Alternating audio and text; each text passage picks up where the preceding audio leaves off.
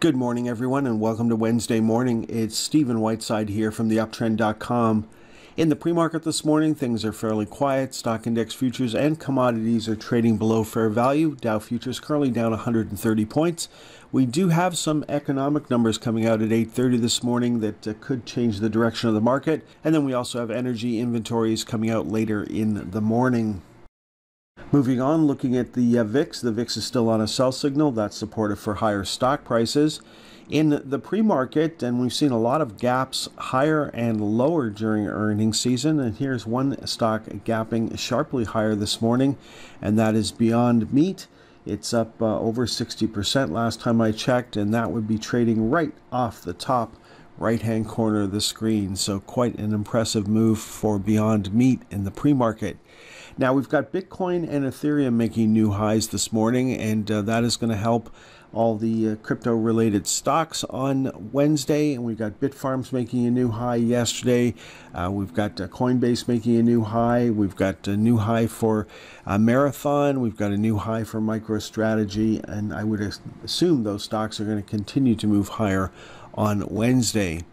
Now, I've been watching Apple closely. It's still trying to hold support here. Once again, it traded through the 180-125 level yesterday, but recovered going into the close. And a lot of people are paying attention right now because we are sitting on the 200-day moving average. So watching Apple closely, seeing if it can hold here or if it's going to start to break down and open up to some new price targets to the downside. Then looking at Meta is still closing above the upper channel line, no change there. Looking at Microsoft, we may have put in a lower high here, looking for a close on Wednesday below $404.97. And NVIDIA still on a buy signal here. Last week, we actually generated a sell signal. We wait for the close to confirm a sell signal, and then we're going to take that sell signal and do something with it the next morning. You come in the next morning and you find out that NVIDIA is gapping higher in the pre-market, so you can either take that sell signal and just go with it and lock in profits there, or just ignore the sell signal and just hold on. And we're still got a partial position in NVIDIA coming into Wednesday's trading action. Then looking at Tesla, we're still on a buy signal here, still dealing with the open gap at $206.77. You can see we're still dealing with our mathematical resistance at 203.13. If we can take out that open gap, then 218.75 comes into play.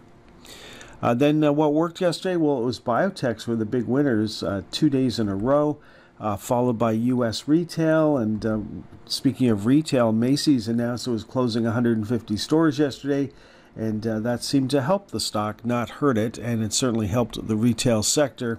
Then we've got money still going into the mid caps and the Russell 2000 and the micro caps, and that's a good sign for the market going forward. But you know, we are incredibly overbought here, and this is a seasonally weak period for the stock market, so it'll be interesting to see how this works itself out. Of course, we're going to take the signals as they come up. Let's finish off looking at the world of commodities. Copper is still on a buy signal. Copper miners still on a buy signal.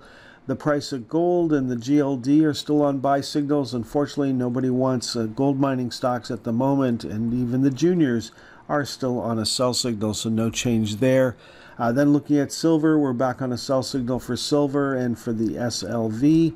And then looking at the silver miners, no joy there, down at the bottom of the range. Next up, looking at the energy sector, we've got both crude oil and natural gas moving up on the same day. And is that positive for energy stocks? No, energy stocks actually pulled back on the day.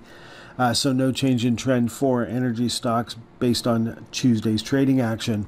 Okay, folks, that is all for this morning's presentation. So far, it looks like we're going to see a little selling at the open on Wednesday morning. Have a great day, folks. Next time you'll hear my voice is on Thursday morning.